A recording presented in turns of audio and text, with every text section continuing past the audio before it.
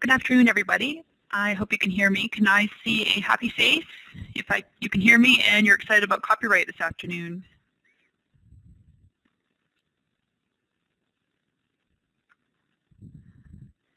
Great. Yes, you'll get a link to the webinar, and I can send the slides out as well. There's quite a bit of information in the slides, and let's go here. All right, making sense of copyright law, and this is part 3 in our series. Just to begin with, I didn't put anything in about the learning intentions for today, but one thing I did want to mention is you'll see going through the presentation the various references to citation, and I think that might be a takeaway today for Teacher Librarians. I think we have some classroom teachers on as well, and welcome to everybody. But just the importance of citation for any of these new provisions that have come in with the Copyright Modernization Act, as well as some of the Supreme Court rulings we'll look at today. And I think that's good news for Teacher Librarians, but for everyone, and speaks to the importance of information ethics in 21st century learning. And I think that will be probably the most critical piece going forward, because with a lot of what we'll see today, it's some incredible provisions that have been made for education, but they're only so good as citation and showing respect for the copyright owners. So I guess with great power comes great responsibility. So watch today for references to citation, and just note where sometimes we talk about citation as a good thing to do. It's also legally required. So if that helps in getting those bibliography lessons out, and etc. So making sense of copyright law. To begin with, I have to include a disclaimer because of the nature of the information that we'll be discussing today. So the information that will be provided and discussed does not constitute or replace legal advice. I'm not a lawyer, I'm a teacher librarian, which isn't to say we don't know a lot about copyright, but it's very different than legal advice. As well, because of the type of presentation and my attempts to summarize it in a PowerPoint format, I've used some sort of non-specific language summarizing, and copyright very, very dependent on what language you use, individual words. It's actually took me a really long time to put the presentation together because I was really thinking of the language, so just be aware of that there are some summary areas. And of course, if you have any questions about specific copyright situations, you should always check with district staff, and there's resources at the end of this presentation for more information, including the great Copyright Matters, which has been revised, the booklet from the CMEC. There's our disclaimer for the day.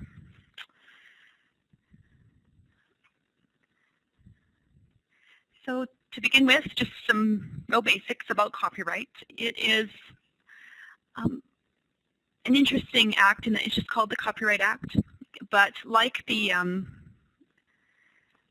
say the Freedom of Information and Protection of Privacy Act, which in that particular act you can tell in the name it's freedom of information but also protection of privacy. It attempts to strike a balance between freedom and protection. So although copyright doesn't have that in its name, it's just copyright, it also is intended to provide protection as well as freedom. So for every right that, well, it's not an equal balance, but rights are given in the Act to authors and copyright owners, and rights are also given to users in the Act, and they do try to have balance, but depending on what you think, it may or may not be, and certainly some authors feel, or publishers perhaps, it goes too far or not far enough, and vice versa on the part of users, but it does attempt to do both. In addition to copyright, the Act also talks about moral rights. So copyright is the right of the copyright owner to determine how a work that they own the copyright for will be used. And copyright only protects the expression of ideas, not ideas themselves or names or facts. It's the expressions, the manifestations of the ideas. Copyright can be assigned, so if you as an author write a wonderful book, you can sell or assign that copyright to a publisher who then owns the rights and that you've provided to them. That's different from moral rights. Those are the rights of the author, and these can't be sold. They can only be extinguished. They're absolutely critical and crucial rights around the work. Moral rights are the rights of the author to always be identified with their work. So for example, I might sell my wonderful book to a publisher to be published, but they need to put my name on the front cover. And I need to be forever identified with that work as the author. They can't take my name off. At the same time as I have the right to be identified with it, I have the right to be anonymous if I want. So it's really about, I can choose how I want to be associated with the work. And it's as I intended the work to be, which is oversimplifying, but the moral rights provisions protect mutilation of a work. So it's about your identity, in association with the work that you've created. A famous example was, I have to someone go Wikipedia what the case is. It's Eaton Center versus, I forget the artist's name, but it's sculptures of geese in the Eaton Center in Toronto that are installed there. At Christmas time, the mall put red ribbons around the geese. I believe it's, I want to say it's Snowflight is the name of the sculpture, but I may be wrong. They put red ribbons around the necks of the geese for Christmas, and the artist sued and won that the ribbons were frivolous and took away from the majesty of the work as he had intended. And it's a really famous case in Canada around moral rights. So it's a right to be identified and the right to have your work as you intended it to be, different from copyrights, the right of the copyright owner, how that work will be used. And that's just a little bit about what the Copyright Act entails. It also includes exceptions. And these are, so the copyright, the author's rights, moral rights are the author, owner provisions. The exceptions are rights for users. A huge area of exception in the Act, and the Supreme Court's just clarified that it is a user right, not a defense, it's a right, and that is fair dealing. So as users, we have the ability to use materials as fair dealing for the purposes of research, private study, education, parody, and satire, as well as news reporting and criticism, which are not, this is specifically from the Act to quote, it also includes news and criticism. It's fair dealing. Education, parody, and satire are new with the Copyright Modernization Act, and we'll talk more about those, but we can use materials for these purposes. So I can take something and look at it in private and use that material as I choose for private study, for research. That's a user right that I have, that you have, that students have. And that's been an interesting case around what, for example, for students in classrooms, is that private study? Is that research? Now they've added education. How are those things related? And the most recent case, next slide coming up shortly, is actually concerned with private study, and established that private study doesn't mean it has to happen in splendid isolation. It actually could happen in a classroom situation. In addition to fair dealing, which is for everyone, there's exceptions for all users. The Act includes specific exceptions for educational institutions. It also has exceptions for library, archives, and museums. In the Copyright Modernization Act included a provision that clarified that school libraries were included as well under the provisions for libraries and what they're allowed to do, which are mainly around preservation and document delivery. And we'll talk about those at the end of the presentation. So, what's happened with copyright law? Most recent changes, there's been a lot of action. Access Copyright, Canadian Library Association, the universities, university educators, all kinds of action on the copyright portfolio, as well as numerous attempts to have amendments to the Copyright Act made. It was back in the mid-90s. It was last amended and didn't include many new technologies, including, say, PVRs, and now it does. So the most recent changes and actions around copyright law, starting with July 12, 2012, the Supreme Court ruled in the case of Alberta Education versus the Canadian Copyright Licensing Agency. And that concerns that private study piece that I mentioned, and what kind of proportion of photocopying was possibly teachers doing that on behalf of students, and this relationship between a teacher and a student and are providing them with work that they needed to further their education. And it's considered to be a big win for the education community, for the ministries of education. We'll talk more about that around photocopying. Next, and in this time, the Copyright Modernization Act was being debated. It was nearly in full enacted on November 7th. And the only portions not enacted, I think, around the WIPO Treaty in that. So it doesn't really apply to us. The portions that do are now enacted as of November. So that added amendments and provisions to the Copyright Act. Some interesting stuff for education. And then, not sure how many people know this, as of January 1st, 2013, the Ministries of Education ceased paying Access Copyright. We are no longer licensed with Access Copyright, and I do have that in writing from the Ministry of Education in this province. So that's as of January, and didn't add it here, but news from yesterday, Access Copyright lawsuit against York University for the language they're using around fair dealing guidelines, which actually are very similar to what the CMEC is suggesting in place of the Access Copyright language for schools, which we'll look at. So that's just yesterday. Lots happening around copyright law. I think someone mentioned around yesterday's action by Access Copyright, it has begun, but it really never stops around this whole area. I've tried for years to update a copyright website I have in my district, and it just sat there waiting for news of changes. So it's things happening all the time, but these three things we'll talk about today, and how they apply to us in education.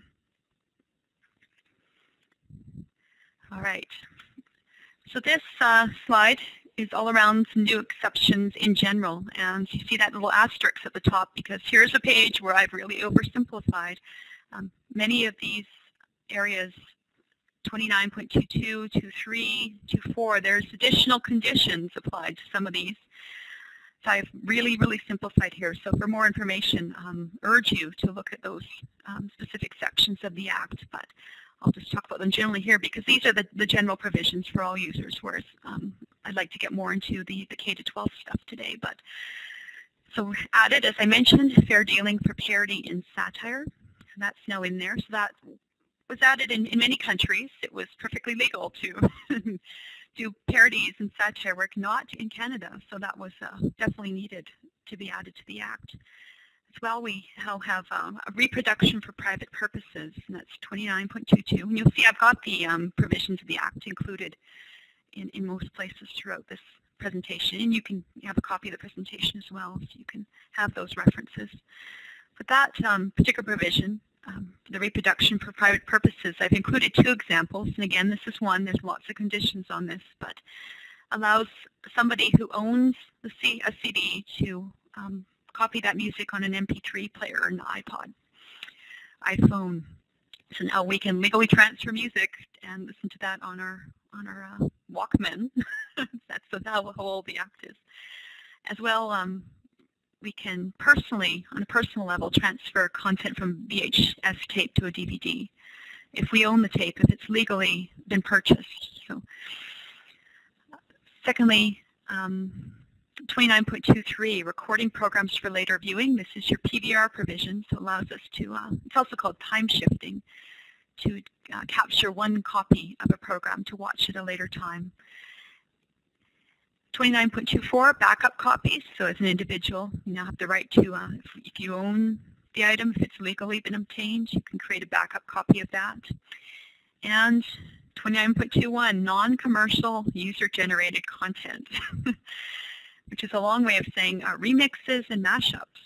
And I've got more information on the next slide about that. So again, really oversimplifying here, urge you to look at those items in more detail if you're interested in the general exceptions. But this one, user-generated content, really applies to us.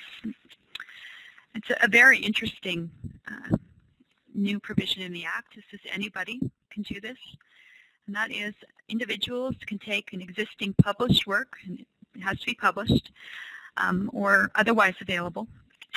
You can take that and create a new work from that, and you can disseminate the new work. So that's your mashups, your remixes. You can take content, or even a Prezi, take photos, say, copies of book covers, make that, create a new work out of that, use music, and you can disseminate that, say, put it up on YouTube. Again, there's the responsibility piece. That's a really great provision. Like the power in that, both for learning but in general, that we can now do that, is only granted us so long as, and there it is, the source is cited. That existing published work needs to be properly cited, and it is included in the Act what that would look like. But it's very generally the author needs to be mentioned, or definitely, and if possible, or the organization that's created the work. So again, here's your legal grounds for citation. You need to believe that the existing work is a non-infringing copy. So if there's anything to give you the sense that that existing work has been uploaded illegally, you can't use that. I've got a hand up here. I will cease the talk button and turn over to Sandra. Hi, can you hear me? Okay, I'll assume you can hear me. My audio is cutting in and out, so I can't hear everything you're saying. But my question is related to things like at our school, we are using a lot of Video Star. We're making personal music videos and putting them on blogs and websites and all kinds of things like that. So my question at this point is, I know what they're doing is they're using programs like apps like Video Star, where you can get an iTunes music, and then they are making their own music videos to this, and then they are putting these, as I say, on blogs. So I'm just wondering about the copyright repercussions for this. Okay, great. Thanks, Sandra. And I see some other questions there around fair dealing.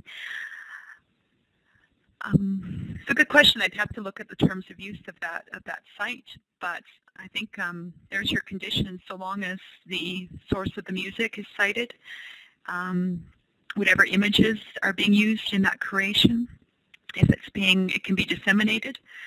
So long as it's, like I say, it sounds like the music's from iTunes, which is a legal source, so that covers off the belief that it's non-infringing. It definitely is a legal copy. And so long as it's cited, it's for non-commercial purposes, and it won't have a financial adverse effect or other adverse effect on the original.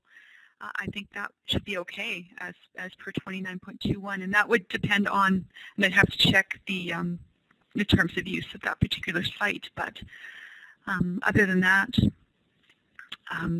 there's your conditions. I think that should be covered. So again, so long as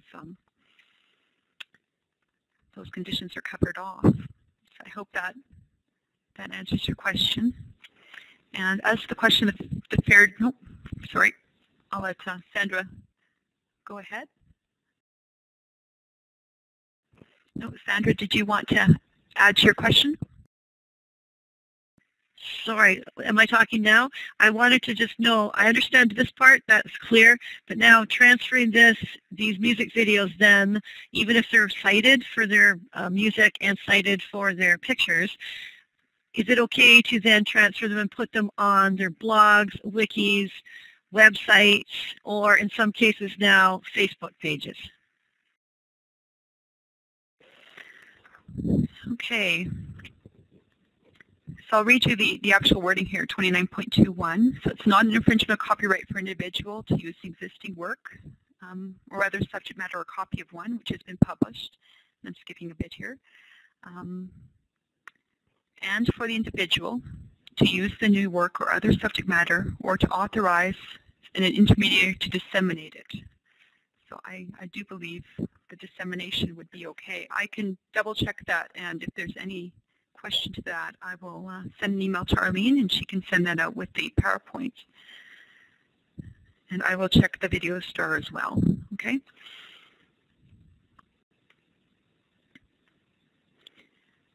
As to the question, are there the new fair dealing exceptions as flexible as in the U.S.? I'd have to check that.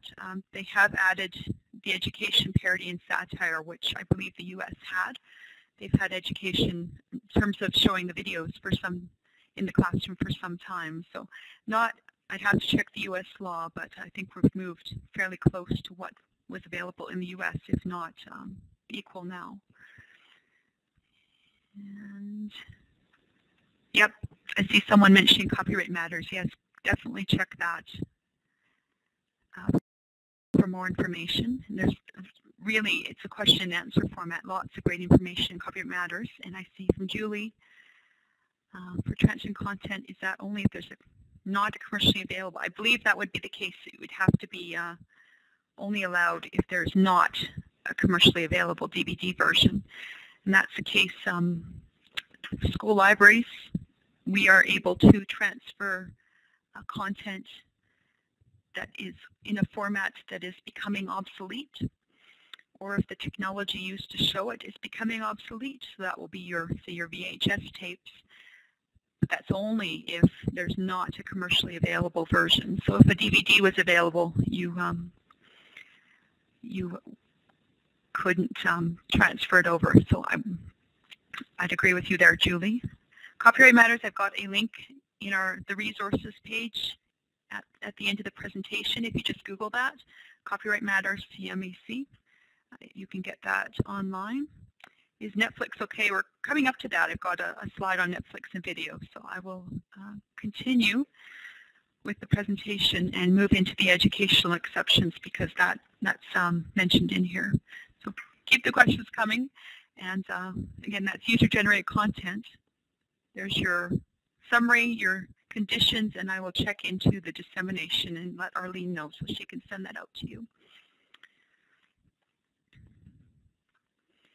Okay, so moving into the educational exceptions. So in addition to fair use of parody and satire, as already mentioned, there's fair use for education, and that's now been added. Oh, someone's added the link, great, to Copyright Matters. Secondly, we've got great new provisions around reproduction for instruction. So did you know you can now display work on a whiteboard and project it using an LCD projector? In fact, I think overhead projectors were just added not too many years ago to the Act. It was amended just very slightly at one point. But that's now been in the Act that we can use and project material if we need to. Again, so long as there isn't a commercially available format already. And we can include copyrighted materials in tests or exams. So that's included in 29.4. And again, you see the asterisks on the slide. This is one where there's conditions to all of these. So I urge you to check for more information, Copyright Matters, or the actual provisions in the Act. And I'll be going over all of these in more detail as well. Recording performance, we can perform works, plays, music, TV, motion pictures. And some of those aren't new, but motion pictures, there's a change there. And that's around PPR and educational content. No more PPR as we know it. There's been some changes to our ability to make copies of news programs and in other programs, 29.6. And internet materials, here's a big one, lobbied hard by the CMEC and teachers, ministries of education, the ability to use the internet, to print, to take material from the internet and use that for educational purposes. And that has been added with conditions. It's 30.04. As well, some provisions around, say, distributed learning, so you can communicate lessons via telecommunication. And this is, say, online classes, online virtual school portals, 30.01. Lots of conditions on that, And I've added some pieces around alternate formats, just an FYI, I already mentioned the school library piece, our ability to deal with obsolescent materials. So that's 30.1 in part, and I've got a few other things in that section. So some really great new educational exceptions, again, over summarizing the conditions here on this particular slide. Okay. Fair use for education has been added to the Act, but it's not defined. There's no definition for education in the Copyright Act, so it's in there. What does it mean? And does that mean we can use anything? Does the other provisions, how does that even work if we've got this overall great, huge provision just for fair use? Why do we even need any of the others? So although education is not defined in the Copyright Act, the Supreme Court, back I think it was 2004, established that fairness can be determined. It's a two-part test. The first part is, what is the purpose? Is it for education? Is it for research or private study? So would it be considered fair dealing? I guess that should be fair dealing instead of fair use there. The second part of the test establishes that you can determine fairness by considering the factors that are outlined here. So what was the purpose? The character, the amount of the dealing, were there any alternatives, the nature, and the effect of the dealing on the current work. And that second part of the test acts to clarify a question such as, does the whole fair dealing for education mean that we can copy textbooks? Do we even need to pay for them anymore? Can we just photocopy them and give them to students? Well, the factors there are the amount of the dealing. That's a significant amount of copying. Is there an alternative? Yes, we can buy them. Significant effect financially for the publishers. So that particular question fails against this fairness test. So it's these factors help us to determine what, how to interpret that whole fair dealing for education. So no for copying textbooks, in short, because of the amount, the nature, the effect that it has. See a question there, if there's no more PPR, there's no more ACF and BEC site licenses and reporting. Correct. No more licenses and reporting. But I believe some districts have chosen to continue with their educational licenses. Some have relicensed for non-education purposes, and we'll look more at that. But yeah, no more reporting if you don't have a license anymore. So from video to photocopying. So as I mentioned, the ministry, as of January 31st, ceased to pay the access copyright tariff. So we're now in unknown territory. For years, we've had those copyright notices and 10% this and one chapter that on photocopiers, whether it was a university library and you were photocopying journals for your bachelor's degree in schools, and continue to see those, no longer applies. So what does apply? So again, here's this whole fair dealing for education, fair use. No definition of education. What are the specific guidelines for photocopying? So luckily, the CMEC, that's the Council of Ministers of Education, they've taken the lead on copyright. They're the ones who published that Copyright Matters booklet, and they've developed fair dealing guidelines, and there's the link. I've tried to make it usable for you in this format. And those outline their suggested photocopying limits for schools. And I presume that they would consider, it's a one-page 8.5 by 11 poster, that this would replace the posters that we used to have from Access Copyright on photocopiers. And according to the CMEC, these guidelines not only take into effect that the fair dealing for education that now added to the Act, they also take into account the Alberta Supreme Court ruling from July as well as the 2004. So if you look at those, it's a two-column explanation of limits that talk about these things called short excerpts. And that was what Alberta won in that particular case in July. The court found that it's very long, I'm really oversimplifying now, that short excerpts could be provided to students by teachers in certain situations.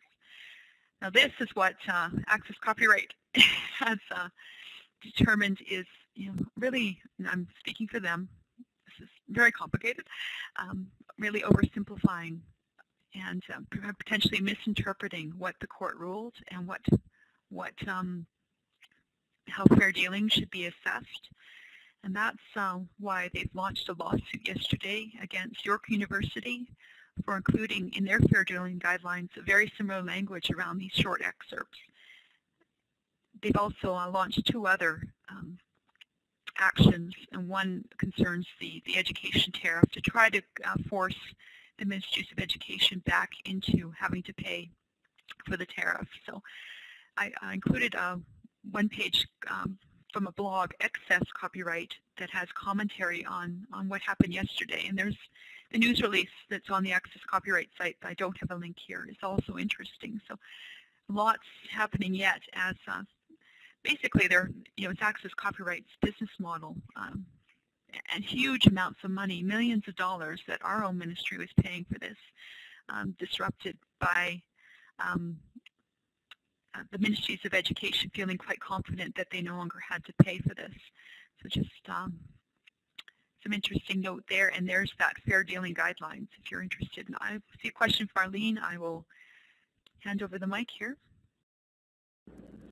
Thanks, Heather. While we're waiting for those court decisions, because they take quite a long time, do you have any advice to us as to how we should advise our staff? Should they just proceed as they did in the past with a kind of ballpark of 10%, or follow the fair dealing guidelines? What do you think? Thanks for the question.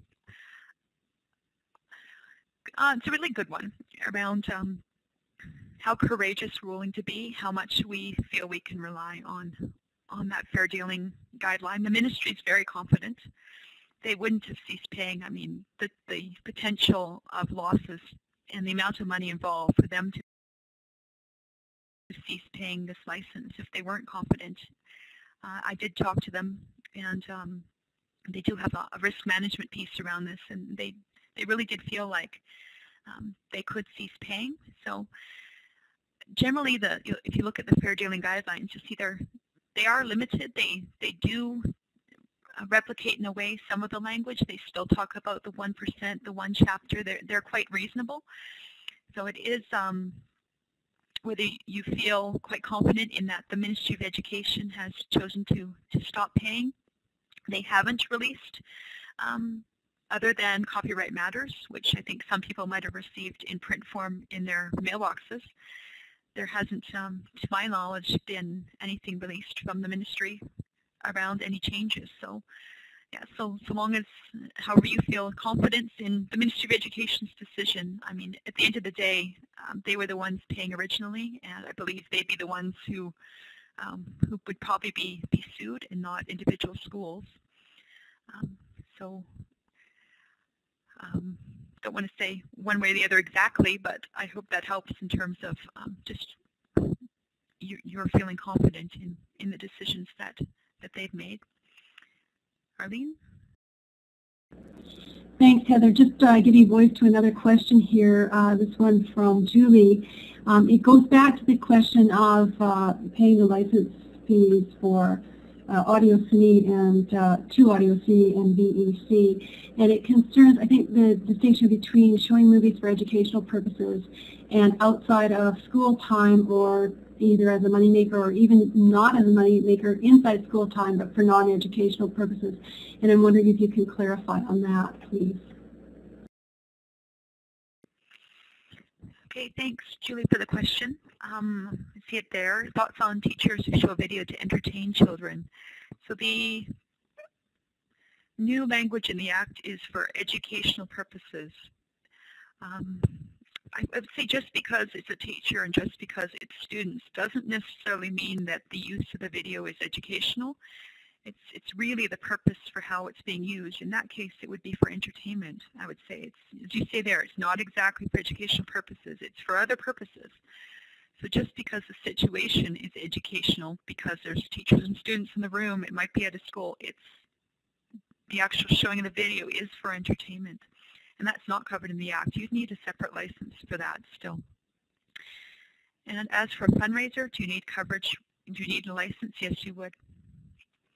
So the Act is only for educational use. Any other purpose, you continue to need a license. And around citing photos, if you use photos from, I think that's Creative Commons, do you need to cite them? I would say yes, you do. Yep. Okay, so moving into the video more, and we'll talk more about that now. So this section is 29.5. It's a really neat section of the Act, the educational exceptions. It concerns performances. So we can play radio, TV, internet broadcast to students for something. There's a word missing there at the time of broadcast. So you can play live radio, play live TV. We can also play sound recordings, so put a CD on. You can have live performances, so play or drama. That's all in here. In both cases, this is allowed so long as it's on school property and that it's done for nonprofit educational purposes. So again, not for entertainment, it needs to be for education. But what about playing music at a dance? Is that more of an entertainment purpose? And that's not covered in the Act. However, ERAC, that's the Education Resource Acquisition Consortium, representing I think all school districts now, as well as a number of private schools. They have an agreement with SOCAN. I think it's the Society of Canadian something. Sorry about that. It's the music publishers. And it allows for additional uses of music in schools. And so that agreement with SOCAN allows us to play music for entertainment, and that includes school dances. So we can play them for education under the Copyright Act. We can play them for entertainment because ERAC has an agreement with SOCAN. And I do have the link to that agreement in the resources section at the end of the presentation. Question about Netflix. Copyright Matters makes it seem like you cannot show Netflix. Is this correct? Yes, it is correct. You cannot show Netflix in the classroom. And we'll talk about that right here. So public performance rights, PPR, it's no longer needed for if you're purchasing a DVD. It doesn't have to have PPR on it, mentioned in it. So if you get an advertisement from a vendor, yay PPR, you don't need that anymore. So that's kind of that concept. It's sort of gone in terms of purchase. I had a question from one school district. Can we buy DVDs now from Costco? And thank you, Arlene. Arlene just saved me. It's the Society of Composers, Authors, and Music Publishers, SOCAN. Thank you so much. The question was, can I buy videos from or DVDs from Costco? And yes, you can. You always could buy them from Costco. The law concerns showing them in classroom, not buying them. So you can buy them from any vendor. Again, it comes down to the purpose for which you would be showing the video. So we can now show legal copies of movies and other moving images to audience primarily consisting of students.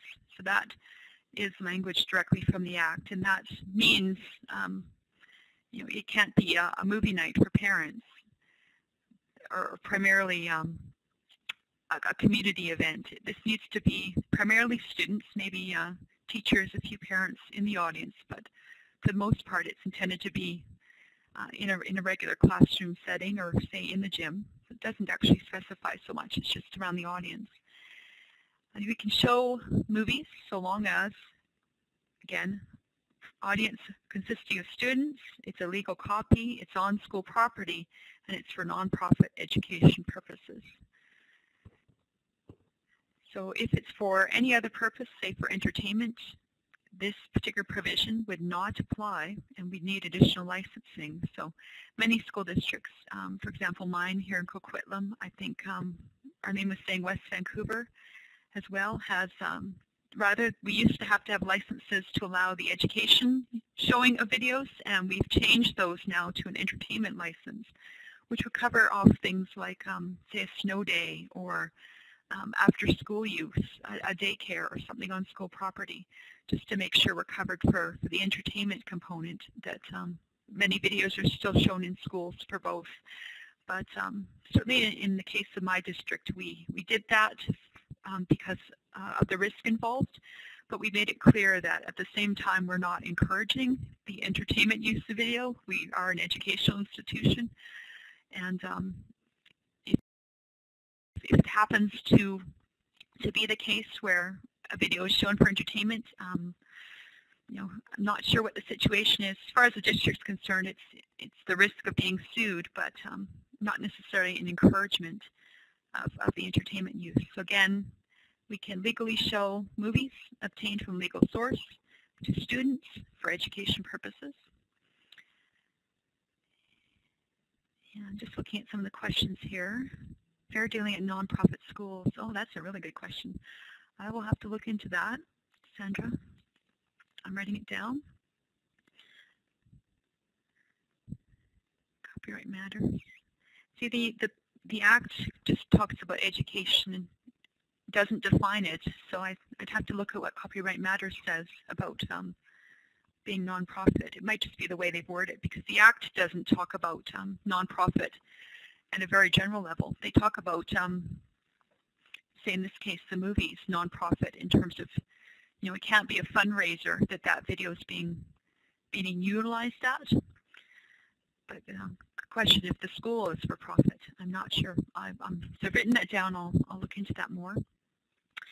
And do we need a circulation license to lend to students, assuming they'll be viewing it outside of school? I will think about that as well. I don't think so, because it would then be for private study, and that's covered under the fair dealing provisions for private study. So I don't think you would need a circulation license, and if I find out otherwise, I'll let Arlene know to email you, but I would say you do not need a circulation license. And I see Arlene has a question. I will hand over the mic.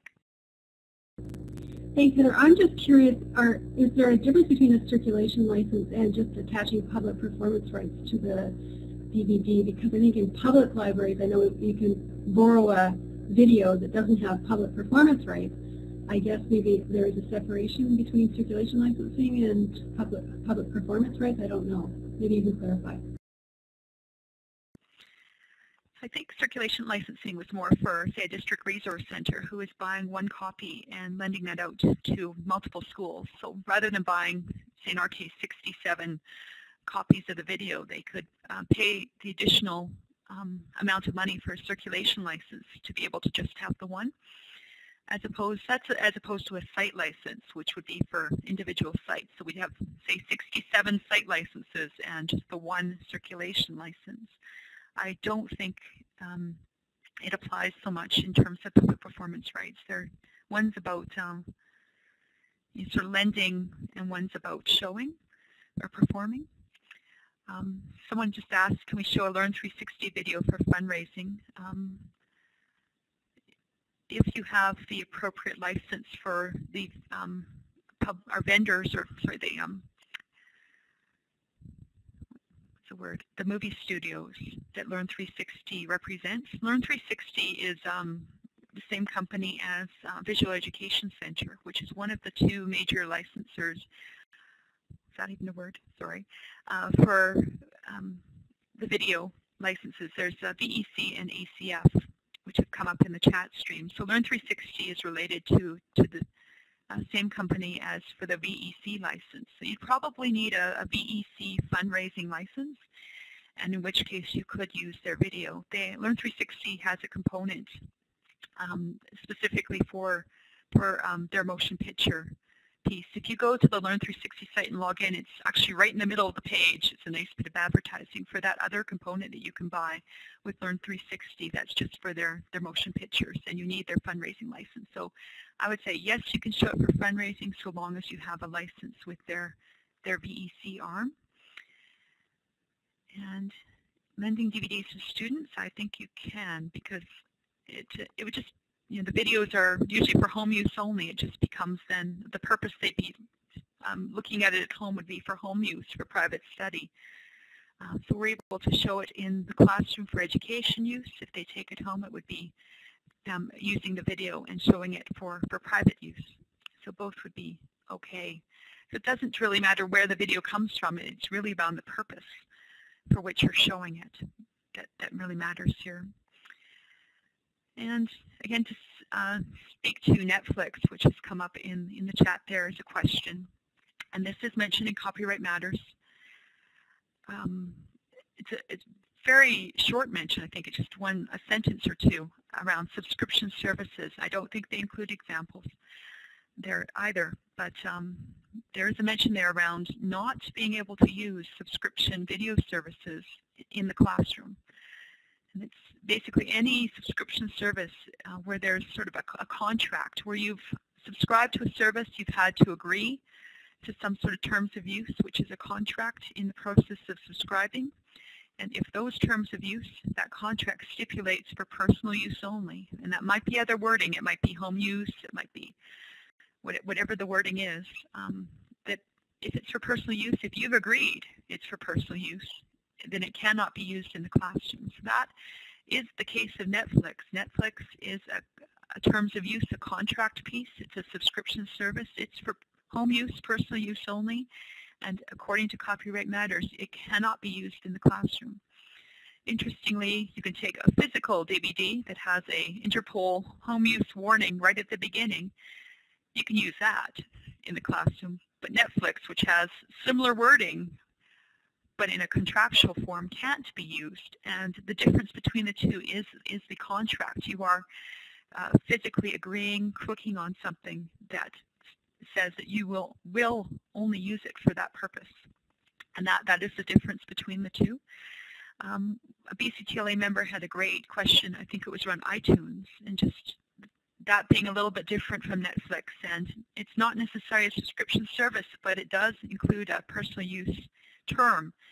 And that question was referred by our Ministry of Education to CMEC for more information. So I think we may see more information around this piece, but right now, again, if there's a contract that's been agreed to, if there's terms of use that's been clicked off on, including Netflix, that includes that personal use only wording, that cannot be used at this time in the classroom.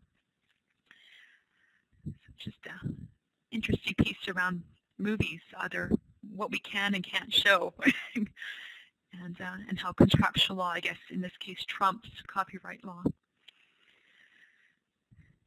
So that's movies. If anyone has any more questions about that, let me know in the sidebar there. And I see someone mentioning public libraries circulate DVDs, and yes, they do. So I don't see an issue with circulating DVDs or reference books. I think that's just something over time we just think, that those are things that don't circulate, or maybe there's a financial concern for us. But I don't think there's an issue with circulation of DVDs or reference, other than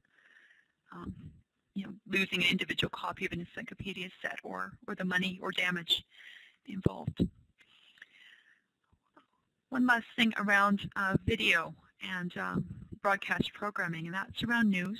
And these are quotes from the ERAC copyright course, which has just been revised, and the link is again included here in the resources page at the end of the presentation. And I just wanted to mention them here. It's 29.6 and 29.7. And that's teachers can make a single copy of a news or news commentary program at the time of broadcast. So you can tape it. And for any other type of broadcast program, you can tape that as well. You can evaluate it for up to 30 days. If you want to show that recording within that 30 days, or if you keep it beyond 30 days, you must pay a royalty. So I just wanted to mention them in terms of video. Here's just two provisions around news. As you can tell, they're fairly complicated provisions. So here, just mentioning, if you'd like more information, check out Copyright Matters or 29.6, 29.7.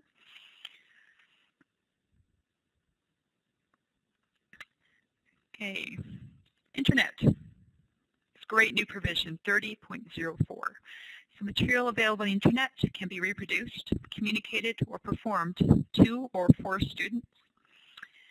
Again, much lobbied addition to the Act. And that particular first bullet there, again, is an oversimplification. And here are your conditions. So we can use material on the internet so long as, there it is again, the source is cited. So teachers can use internet materials in lessons. Students can use internet materials in any productions they're making, so long as they cite the source of that internet material. It can't be from a site that is protected by a technological protection measure, a TPM. So for example, if it's password protected, you can't go in there and copy that information. The password piece or other kind of digital lock serves as the copyright owner deciding they don't want their material to be used in that manner, and we can't get around that. We also can't use material if there's a clearly visible notice either on the material itself or on the site, and that has to be more than just the copyright symbol. So it needs to be a really clear message saying do not use this material, otherwise we can use it. And again, it needs to be legally available. It can't be clearly illegally uploaded. So if we can see that, clearly it hasn't been uploaded with the consent of the copyright owner, we cannot utilize that under this particular provision. So again, we can now use the internet material available freely, so long as it's not protected in any way, and it has to be very protected, so long as we've cited the source. So another legal grounds for citation. And that's a really nice new exception for us in schools and universities and colleges. And for DL, I mentioned this here because a lot of these I've included because the questions have come up recently. And this one was teachers at one of our schools including material in online sort of course packs and making online lessons that include copyright material. And that's sort of covered here under its 30.01.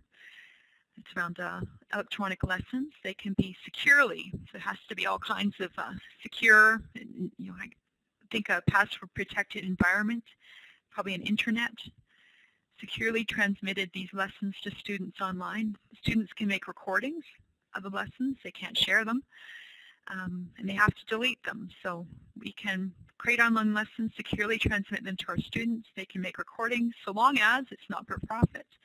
This is for educational use only, and that 30 days after students receive their final evaluation, they need to delete any recording they've made.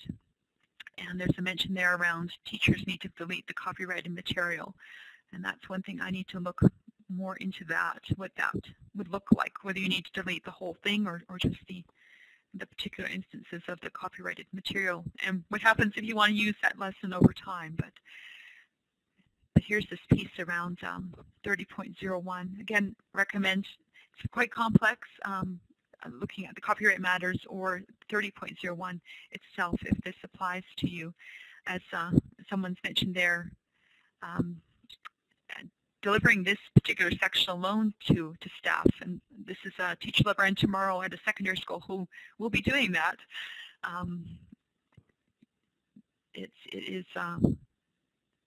It's interesting, and it's, in some cases, the whole Netflix piece isn't necessarily something that is great news, because that would be ideally something that they'd like to use.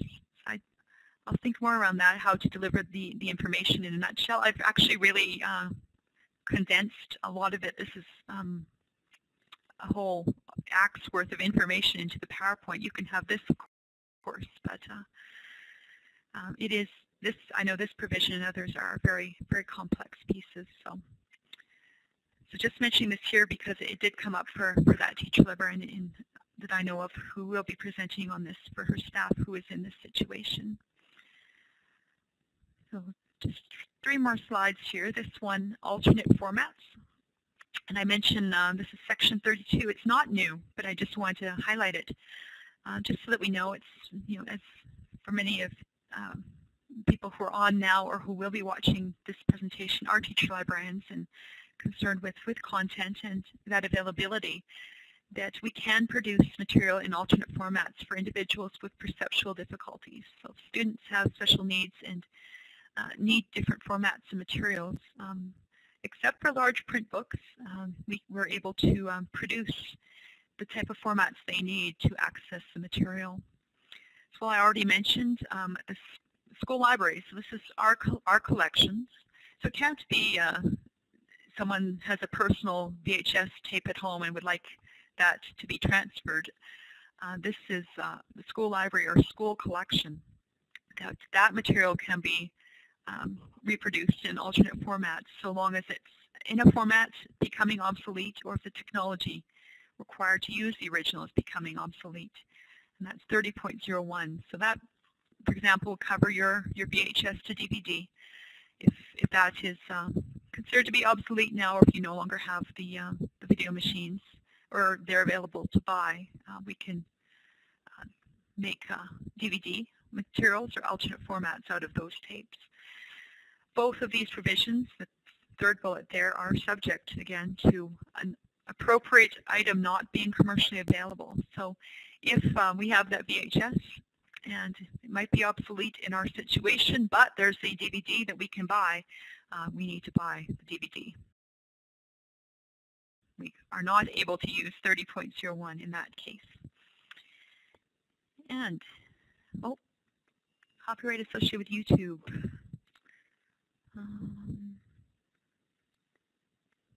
Just reading it. Yeah, I think that, again, that's that user-generated content piece. A movie is created. If they can create it, they can disseminate it. I will look more into the dissemination, but I think that's covered.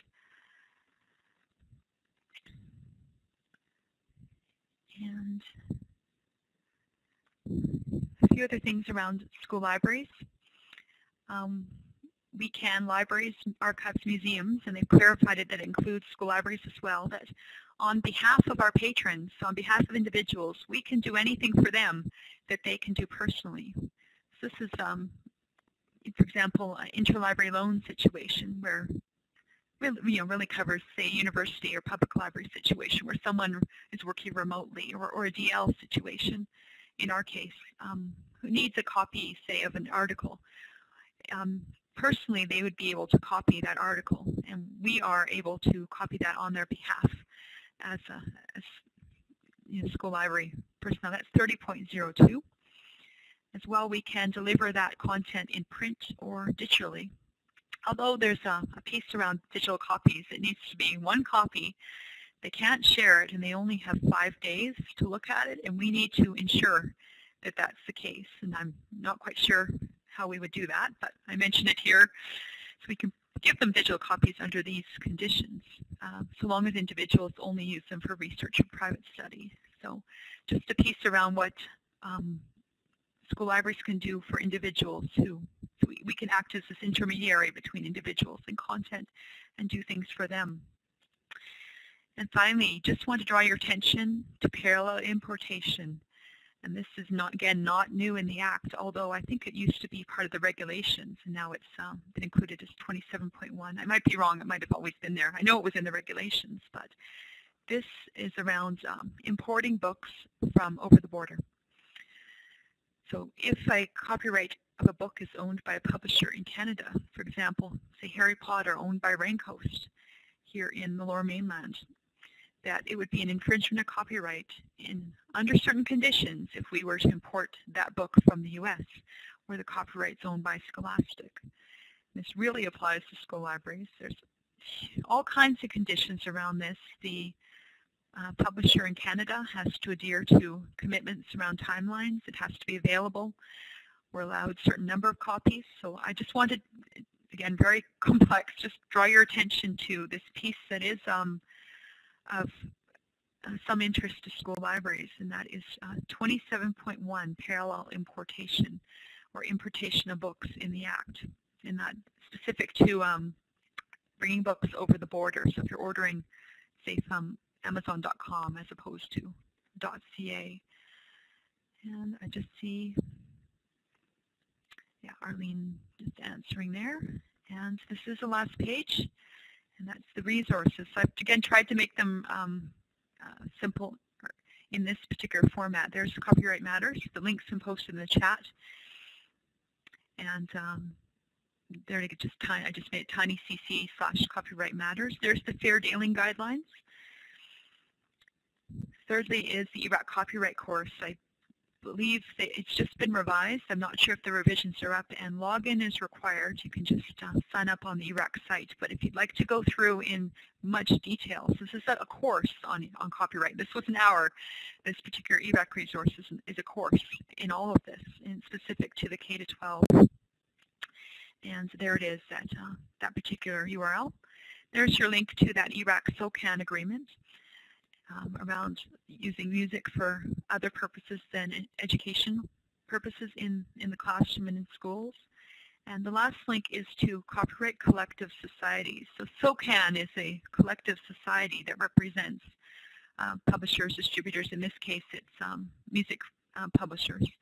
And Access Copyright is another one that represents print publishers, others. So there's a whole list of them there if you're ever interested in who owns the rights to what or who to contact for more information. There's the link to the collectives. And it's 5 o'clock, so if you need to go, please, there's just a few other questions here in the chat. I don't think there's a difference in the impact between public and independent schools, but I'm going to just double check what the copyright matters wording is that Sandra mentioned, but I believe there is no difference for public versus independent schools. What about ebooks? That's a great question, and I will look into that more. I'd have to check. So I'll write that one down too. So I've got a few of them here.